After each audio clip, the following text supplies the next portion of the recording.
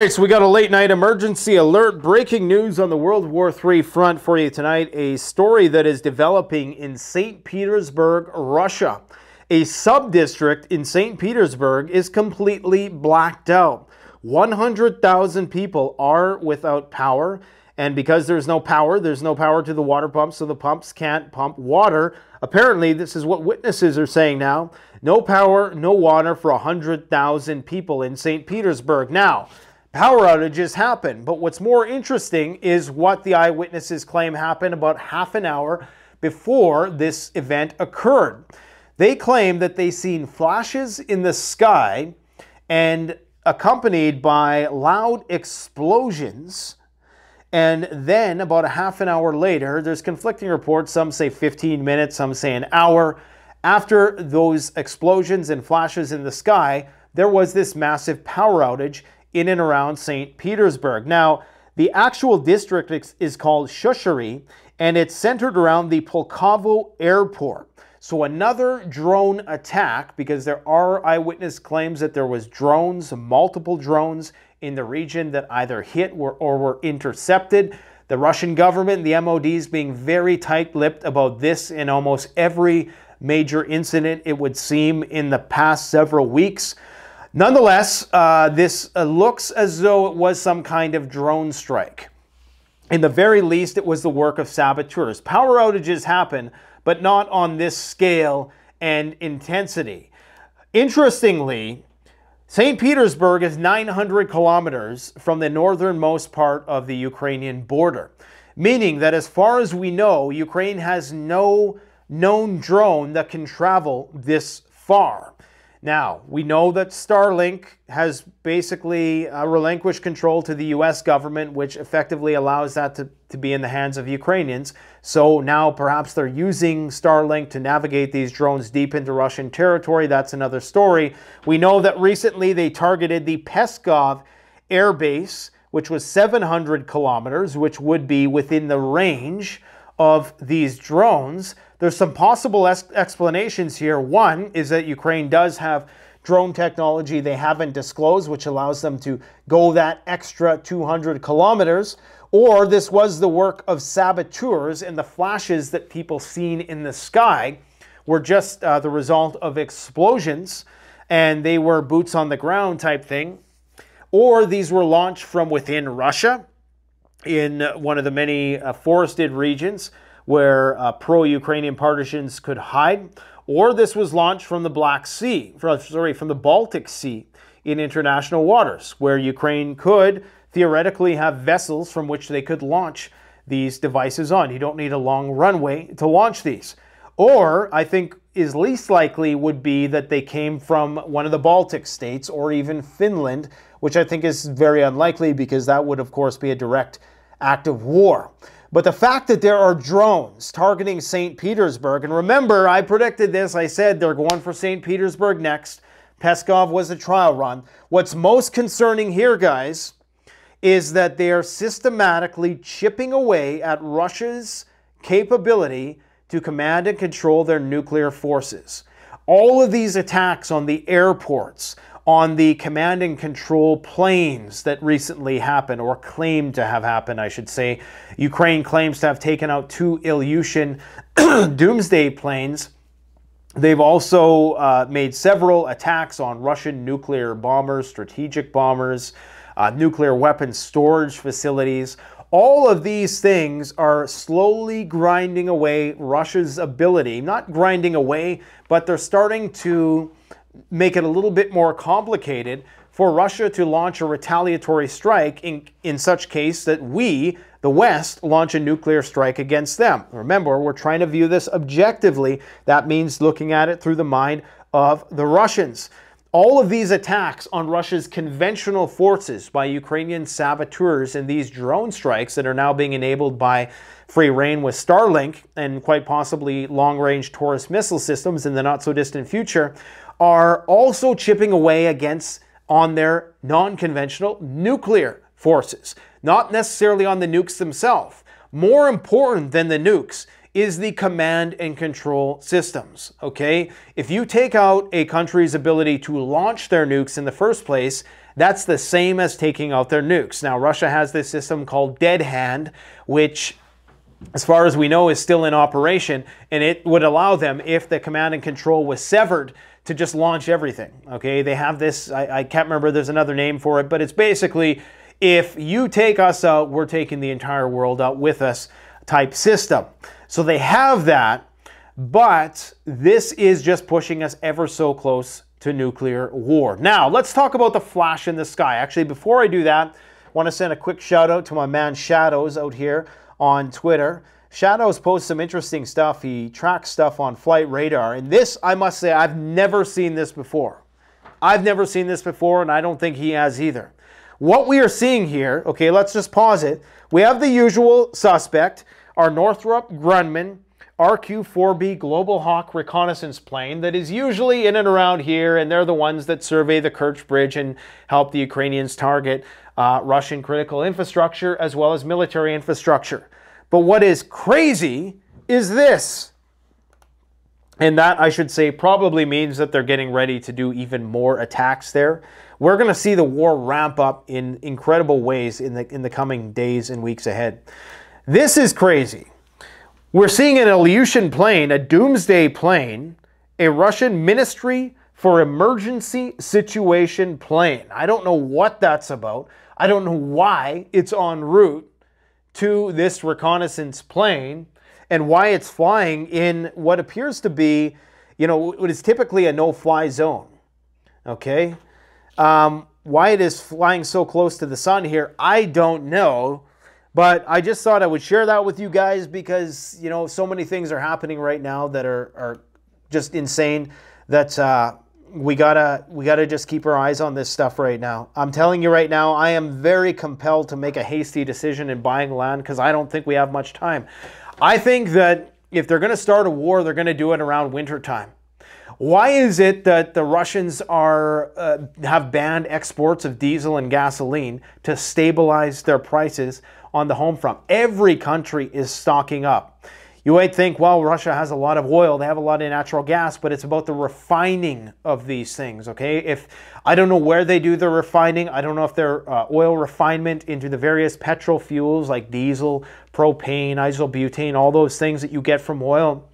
I don't know if that's been compromised by all the attacks or by the sanctions. Either way, Russia has stopped exporting gas and diesel. They're still exporting oil, just not gas and diesel. You would do that if you thought that it was going to be a very challenging winter, possibly even a nuclear winter, okay? What you're seeing behind me here is the actual airport that is affected by this. So I'm very concerned that all of these attacks that we are seeing, and we're not being told the severity of this conflict, the speech with Justin Trudeau, where he, for all intents and purposes, basically declared war against the Russians in his very passionate speech that he gave there, which was incredibly overzealous and really just borderline maniacal, if you ask me. And then, of course, we have this massive blunder and gaffe in the Canadian Parliament, where they all gave a standing ovation to a former SS officer, and that's mainstream news. Even the head of the Canadian opposition made a tweet about it. But this is crazy. So anyways, just briefly a bit more about this story, because the flash in the sky, I'm sure if you guys as preppers, you're thinking what I'm thinking, you're thinking electromagnetic pulse, right? Well, let's just see what they say here. Power was cut off in St. Petersburg, Shushari district, and the Pulkovo airport on the evening of September 24th. Latvia-based Russian independent news outlet Meduza, citing Telegram channels, reports. I should also add that there's been numerous cyber attacks lately. And cyber is another way that a nuclear war could start, because if you neutralize command and control through cyber attack first, that's the same as targeting their nuclear triad, and they would launch everything at us. Anyways, according to these Telegram channels, as well as Twitter and numerous eyewitness videos that are coming out, locals heard a loud noise and saw a bright flash. There's also no water being supplied to the area. This is 100,000 people. St. Petersburg is a city of millions of people, so obviously it's not the entire city, but accidents like this don't happen. This wasn't an accident. This was obviously an attack. The Russians are being very quiet about it, okay? They have been very quiet about a lot of things lately. They were incredibly quiet about the recent attack on the Black Sea headquarters in Sevastopol in Crimea recently. And it appears as though they're trying to do damage control. They're trying to keep their population from freaking out. I think a lot of the population is getting prepared for war there. I mean, they're teaching their students how to fly drones in high school and how to do military and CBRN training. Ask yourself, what are they doing here in Canada besides giving speeches and writing checks that we can't cash? Like the fact that we have 70,000 troops in Canada. That's not going to be able to defend Vancouver. Hell, Regina, Saskatchewan, much less the second largest landmass country in the world. We don't have any gold in our coffers, and that should be a giant red flag. Like, we have nothing. We have no gold. We have no military. What we do have is a prime minister who's willing to give this impassioned speech about declaring war against Russia, a prime minister who's willing to enact the Emergency Powers Act when it's appropriate. And I would not put a military draft past this guy. I actually wouldn't at this point. There was a time when I said, oh, maybe, you know, this is all just for show. But I don't think so anymore. I'm going to show you the speech that he gave. And I tell you, he's going to make one hell of a dictator someday. Now, on the topic of EMPs, there is the possibility that this could have been, to explain the flash in the sky, I presume that was just the explosion. But it's possible that there's a conventional EMP weapons being used here, and that this was a statement being made by the Ukrainians and NATO that we can take out your power facilities using EMP weapons. A conventional EMP weapon can only target a small area. Okay, we're not talking about the high altitude nuclear weapons that emit an electromagnetic pulse that can wipe out a large swath of land. Okay, send out 200,000 volts in all directions for thousands of miles. We're not talking about that. We're talking about something far more localized, which would explain the flash in the sky if they detonated one of these over a thermal power plant. Now, I'm guessing that they probably just hit the thermal power plant, and then that led to some complications, which later on led to the power being cut off, because according to eyewitnesses, there was explosions, there was a flash in the sky, then some time had passed, and then the power went out. Well, that sounds like, okay, they hit the power station and they had to shut something down. That sounds like what this is. Regardless, this is very concerning, and I'm telling you, I am accelerating my search for land right now. I'm probably not going to get what I want. I'm not going to get the deal that I want with interest rates so high at this point in time, but I got to get something, because I'm very, very concerned that if the bombs were to drop today, you know, we would have to have a place to go that would be a suitable, not a bug out location, because if we're talking long-term nuclear war, I don't want to have to bug out. I don't have to bug out with my family into the woods. We need a place, and you do too. And you need to have a plan at this point in time, especially coming into winter, what you are going to do if all hell breaks loose. And we have a video that's coming up that's addressing that very thing. What are the first things you should do if hell breaks loose? Remember, they're not going to tell us. They're currently, I mean, these people are so gone. They're cheering former SS officers in the parliament, giving them standing ovations. They're having their highfalutin, decadent parties while soldiers die in the trenches. They don't care about me and you. They simply don't. They don't have a plan. We got 70,000 troops. We got all these decommissioned nuclear bunkers across Canada, none of which we have no emergency action plan for the entirety of our nation. So you are on your own, and it could just happen in the blink of an eye at this point, at this stage in the game. Let's see what Justin Trudeau has to say about all this nonsense. Here's another video just before we talk about that, of people who are in their high-rise buildings without power. That's not a place I want to be for a prolonged period of time. Hopefully nobody's stuck in an elevator somewhere. At this point in time, I'm telling you, I am very reluctant about getting into an elevator. Call me paranoid, call me what you will. Let's hear what Justin has to say. Put that drama degree to work. Canadians know this is a question of right or wrong. Canadians know that, yes, it is incredibly hard for Ukraine to continue to stand against Russian aggression. And let's be honest, it's hard for the democracies around the world who are there to support their citizens, who are investing for the future, who are challenged with a challenging economy around the world, to continue to step up as Canada has with close to $9 billion in aid for Ukraine. But we will, because the cost on Canadians, on our lives, on our world will be so much greater if Putin wins this war, that we will and have to stand every single day until Ukraine wins this war.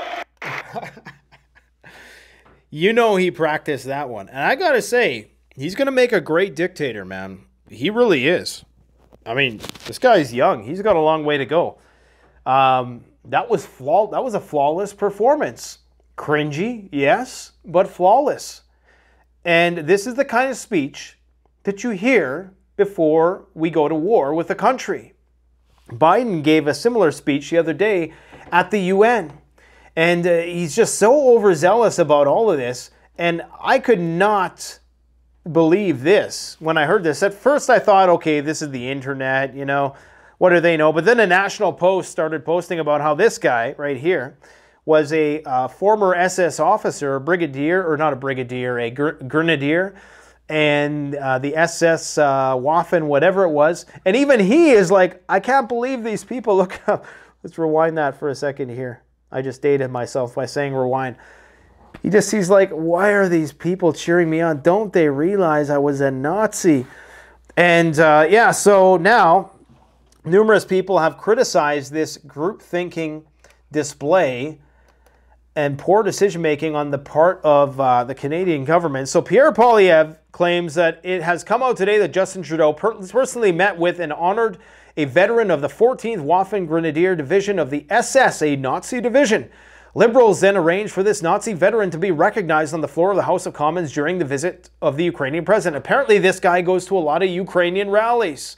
So, you know that whole thing about Azov, Ukraine, Nazi, blah, blah, blah, that everybody said, oh, that's just, you know, that's nothing. It's just minimum. Yeah, look at Zelensky, right? Look at where he's from and his origins and blah, blah. Well, apparently there's just a little bit of truth to that. Well, we've known that for the longest time. Let's get real. This is an appalling error in judgment. So has the Canadian government. I mean, they made documentaries on this years ago with the Canadians training the Azov battalion. Anyways, this is an appalling error in judgment on the part of Justin Trudeau, whose personal protocol office is responsible for arranging and vetting all guests and programming for state visits. No parliamentarians other than Justin Trudeau had the opportunity to vet this individual's past before he was introduced. That's not true. Apparently some other guy now is a stooge. He's taking the fall for this. Some other no-name person is taking the blame, saying it was my fault. I should have vetted this guy. So this is the errors that these people are making. You got a standing ovation for a former Nazi, right? And are you comfortable knowing that these people are in control of our lives? That this speech that Justin gave, which looks like a call to arms, a call to World War III, like, are you comfortable with this massive error that they just made? I mean, and this is something, you know, look at all of them. They're just clapping. They don't know why they're clapping. This is classic herd behavior, groupthink, conformity. And it's going to happen again. And I'm very concerned that a lot of these people have no idea the extent of the situation. I'm sure some of them have intelligence ties to intelligence that we don't have and access to that information that we don't have here. But I don't think many of them have really thought a lot of this stuff through, especially now that we are most definitely going to be in the crosshairs of the Russians. I mean, we already have, but you know, we've had the luxury of having the Americans do a lot of the heavy lifting and the anti-Russo sentiment over the years. But now we're clearly smack dab in the crosshairs, and it wouldn't take much for the Russians to allocate a dozen or so nukes for us as well. That would be Ottawa and Toronto and Vancouver and maybe a couple western cities as well that are getting a little too big for their britches. So I'm telling you, man, we got to watch out. We got to watch out. This is not good, and I don't know what the hell is going on here. This is crazy, guys. Anyways, just a quick video for you today. I gotta go. We got a lot more coming, and stay tuned because we just got copious amounts of preparedness content. We got to get ready because, as you can see, our government is incredibly incompetent if they're making blunders like that. All they're good at is making very good speeches, invoking the Emergency War Powers Acts and taking away all our rights and freedoms and censoring the media. Probably the best thing they're going to do is a military draft, and you know that's coming soon. Anyways, guys, got to go. Bye.